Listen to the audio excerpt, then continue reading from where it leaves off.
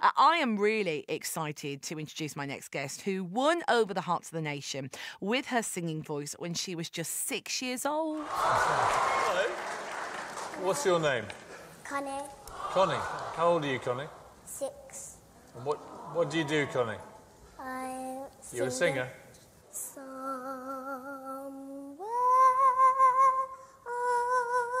over the rainbow, way up high, there's a land that I've heard of once in a lullaby. I mean, gosh, I'm listening back to that. I still get shivers. Connie Talbot came second in the first series of Britain's Got Talent, which, can you believe, was way back in 2007. We've just been talking about it. She's now back with a new EP called Growing Pains. It comes out at the end of April. Connie is here in the studio with me right now to talk about brand new music. Hello. Hello. Thank you for having me. It's okay. And gosh, listening to that, what do you feel? What do you think of? It feels like the beginning of my life, really. I don't really remember anything before it. But yeah, it was good times, and it's nice to look back and reminisce on those BGT days. Can you remember, because you were only 6 years old, yeah. Can you remember anything? Are there any moments of the journey that you can sort of bring to mind, or is it all a bit of a blur?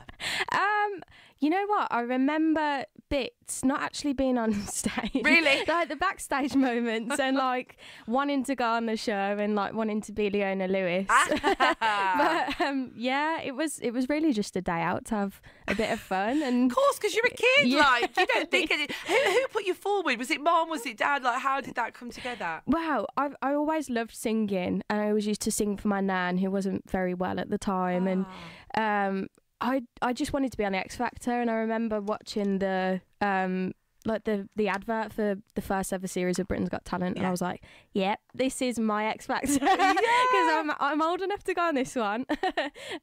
So yeah, it was really just a day out for fun, and I'm so lucky that it's continued, and I get to do something I love every day, which is incredible. I mean, I'm so lucky. Even back then, you had the most beautiful voice. I mean, you can listen to that clip, you could hear a pin drop. Like, everybody was just like, oh my gosh, how is this 6-year-old with this vibrato and this clean tone? It was so pretty. Which brings me to obviously say, we're so glad to hear that you're still singing and you're still making music. So so you're 22 now. What has been happening, Connie, since you left Britain's Got Talent? How has life been? It's been a roller coaster.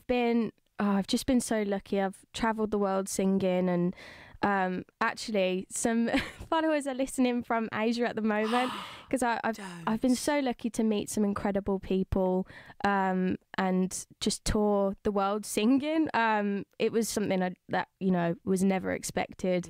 But yeah, now I'm completely independent, releasing really honest music that I love. Yeah, it's an EP called Growing Pains, and the first single is out at the end of April.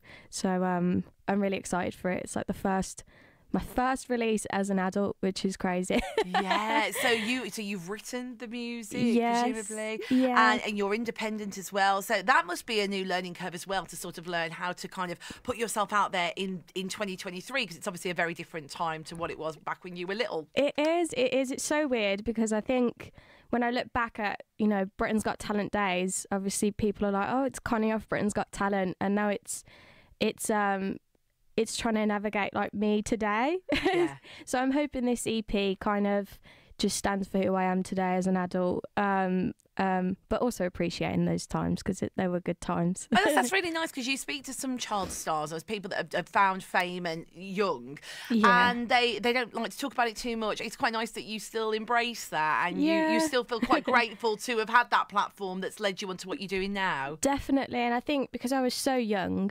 I can't look back on it with any sort of, I was so lucky to just have this career as a child, and to grow up and still be able to sing and for people to still be listening is a miracle in itself. So I'm really, really grateful. And you've got listeners in Asia, and you've toured. I mean, it's great. Talk to me then about Growing Pains, the EP. What is it? What is Growing Pains? What brought you to sort of the moment you're at now?